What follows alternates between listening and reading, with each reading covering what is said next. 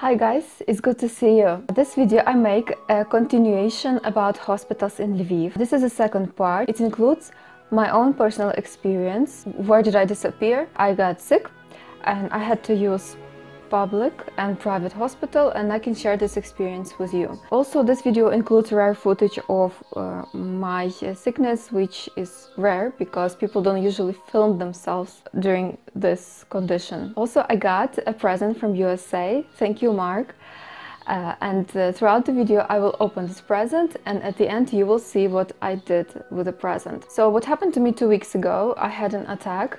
My condition did not exist in Ukraine 10 years ago. People were misdiagnosed. It usually happens to creative, artistic people, sensitive people who had some, maybe a little bit trauma, stress, sudden stress, or maybe they were living through poor conditions. This disease has a feeling of self-pity, self-abandonment, like nobody cares for you and you'll just end up paralyzed at the fence somewhere. And then just this build up emotions of just helplessness.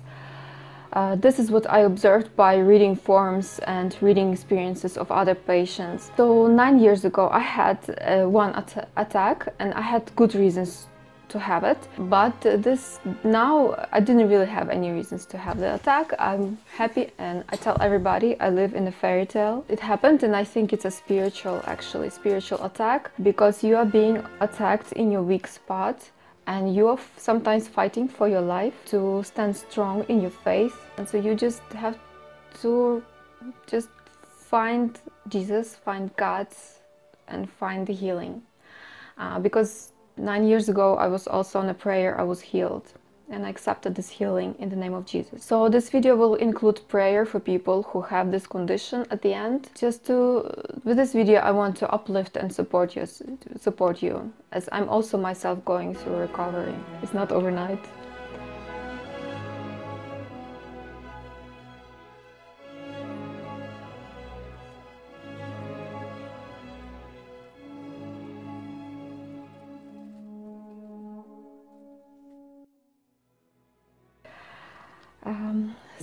Basically what's happening is the body, the immune system is attacking its own brain, and you lose mobility, or you lose your eyesight.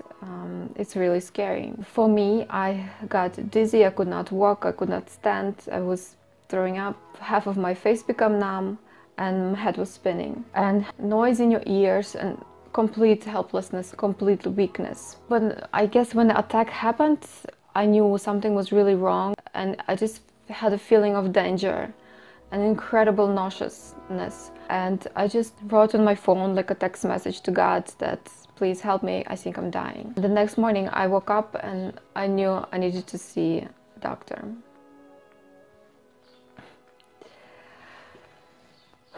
I suspected, I knew what was happening, so we made an appointment at a private clinic with a neurologist, but I could not even walk to the car. So I asked Mom to call 103, the emergency number, and the emergency did not pick up first time, and the second time they dropped the call. And I'm actually happy, because they should attend after more difficult cases, because I think I rely on God that He will take care of me. And Mother just forced me to walk into the car. Thanks to God, as long as my head was lying, I was fine, because I was afraid I was getting sick in a car. And my mother did not really, she doesn't know how to drive. Like, we drive to the nearest stop and take the public transport, but she had to drive all across the town to the doctor. In a private clinic, the doctor saw me. Well, I was sitting in front of her doors. I didn't really tell anybody how sick I was, and they let me walk by myself. They did not let my mother in because of the COVID. They did not want overcrowding. And I was just sitting in front of her office on the floor, getting nauseous in my bag. And when she saw me, she put me on the couch. I got the love, compassion, and the care that I needed. And really, the compassion of your doctor and the nurse really is healing. It has incredible, powerful effect. She knows about this condition, but she was not trained in it because it's like a tertiary level care. She arranged everything for me. MRI. There was no free MRI, but she arranged it for me. The nurse quickly, lovingly took my blood, took my labs, made sure I do not have COVID, measured my oxygen level. And then after MRI, MRI was really bad. They patted me on my shoulder and I was like, what's the result? And nobody would tell me. And this janitor lady pretended like she had to walk my way. She got on the elevator with me because my neurologist was on the 3rd floor. I think she was there for me just in case I fall over, because I was just standing like this, holding myself in the elevator. I couldn't stand straight. They really did all they could. They did all the diagnostics. And then she referred me to a specialist in this area. But she told me she was busy. She did not pick up the phone. She told to call her back later. We sent the MRI on her phone. So we waited. She said, I need to do COVID test and wait 3 days. And then only then she can see me. I think my condition was urgent. But I did not worry, because my only faith is in God. I know that He will heal me, and I do not want to be the first one in line to see the doctor, the first one in line in a surgery, because I think that God maybe has a different way of healing me. But then we talked to other people who had this condition. They gave me the phone number of a leading specialist in Lviv, and they got me in quickly. I finished my examination. I did ECG and I did optometrist, and they hospitalized me. So that's my story. I tried to make it quick. Now I will tell you about public hospitals. So again, private hospital was just able to diagnose me and support me on some level, but the treatment has to be in public hospital. This is tertiary level care, very specialized care. Basically, they needed to shut down my immune system to stop the immune system from attacking my body. But as the days passed, I was recovering myself. Thanks to God, quickly my nerves were recovering.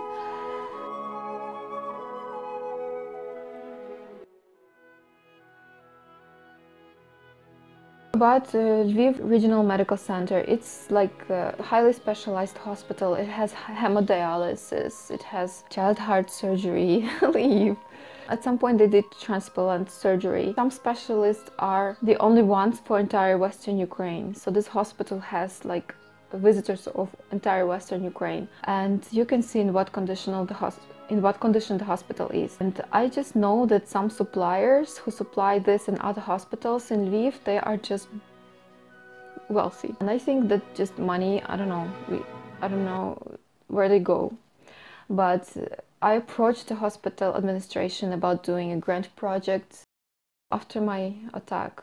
And they said, to which bank account will the money go to? Maybe it's misunderstanding. As you walk through inpatient rooms, you see patients and you see that some of them feel abandoned. They do not see any value in their life. The look of the hospital resonates with that. I want to say that the administration takes care of the hospital, but I don't think that it doesn't have money. Some doctors in hospital are good doctors. Others are not. Doctors like to scare you with like cancer. You have cancer, and then you need to buy like 10 pills. You need to buy this medicine. So it's wrong, but they do this. Some of them, not all of them. I don't know. It's your luck. May God lead you to the good doctor. By the way, I had incredible prayer support group. A lot of people prayed for me. My doctor, she was really good, and in her small tiny office, I felt such a presence of Holy Spirit and such a deep peace, and I saw faith in her eyes, and compassion, which was so helpful for me. Just the way care is organized. Ukrainian doctors, they are not very good about telling you side effects of treatment. My room was okay. The beds were really nice, better than in my house. The nurses were great. My job was to tell them that they did a good job. Shots did not hurt. The hospitalization took a few hours. We had to walk across the hospital campus, and me in this condition, I had to walk for my name to be entered into the system and for the doctor to do the stamp and then send me back to the neurological department. That was a little bit sad and exhausting for me. But we made it on time for lunch. They brought the food and they did not have plates. I had to have my own plate. And then mother asked me to tell you that you had to pay for your own bed sheets. My room was the best room because it had a sink with warm water. There was no shower. So the girls were washing. You can imagine that they're handicapped, and they were washing their hair in the sink. As I was hospitalized, I had to get an IV, so my mother had to run to the pharmacy to get cotton, to get band-aids, to get syringes, everything. The bathrooms do not have soap, they do not have bathroom toilet paper, you have to have it all with yourself. So, but the room was nice, and it was like, I don't know, 7-8 beds, and I think it's important to be hospitalized with other patients unless they are very sick, because it's amazing support network. Go away, go away, go away. You want to be a superstar. You want to be a YouTuber. There were two more girls with me, and so they told me about how long is the IV, it's 2 hours, what are the side effects, and every day I learned about new side effects as I experienced it on myself, and I did not like it. So I actually was bracing myself to stop the treatment. So we learned about each other's stories, we were able to support each other. So what did I do with the sweets? I took the chocolates and I brought them to girls my last day before I left the hospital. I also printed out British Association of Multiple Sclerosis article about how the damage is done and how the nerves are being repaired, because the nerves are being repaired. Only if the attacks happen often, then the repair becomes very hard. I gave them some prayer points to pray for your brain, for your immune system, just trying to straighten their spirit and fill them with positivity. And as I was talking to them, I realized the doctors did not really inform them about this disease, about what's happening, and they were just like in a fog. I wish the doctors would just talk to them or just print out something. And this is a very serious and scary condition. You just might end up laying in bed paralyzed. This is how brain can get attacked. The main director of this division, I know that she is brilliant, talented, dedicated woman with a big heart. She wanted to see me because she wanted to enroll me in clinical studies. So she spent like 40 minutes with me, but I know she tried to tell me, she told me that I'm handicapped, and my treatment is very expensive, from 20,000 to 40,000 euros. And my only option is clinical trials. She said if I have any questions, and she said this is my experience, this is how it works, this is the only way. And then I had more questions, and she said basically you just need to go to medical school to understand. I'm sure she meant well, and she wishes me well. In conclusion, God is your healer, and you just need to pray for him for healing, and let him take you to the right specialist and give you the right treatment. Trust God that you will be taken care of in Ukraine. But people who have their relatives in hospital, they just go through really tough time. What you need in Ukraine is an assistant who will call the specialist for you, will check the medications, will check where you need to go, and will take you there. Because everything is in Ukrainian and everything is really difficult. You don't always have to be the first one in line for surgery. Maybe God has a different plan for healing you. And don't take the wide path, take the narrow path, because this path leads you to be saved. Let's pray.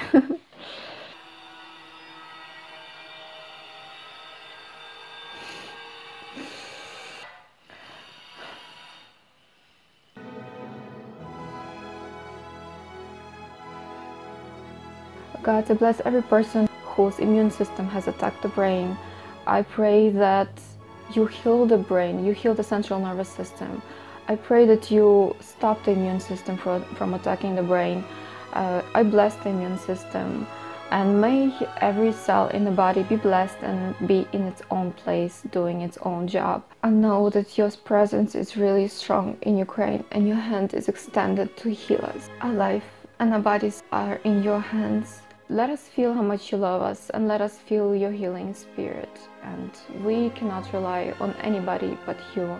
Thank you for doctors that you sent us. Thank you for hospitals that we have, but you are our healer and you are our doctor. May everything in our body function well and properly and be its own place. Give us the love that we need, acceptance. I refuse this diagnosis. I refuse this disease. I refuse this handicap. I know your plan for us is to be healthy and to be happy. and let us be healed to show us your glory, your kindness. These girls in my room, these people who are waiting for drugs, please have mercy on us, because nobody else will help us, only you will help us. You are our drug and you are our doctor. Please heal us. You will give us your grace. Let us be in your peace always. Amen.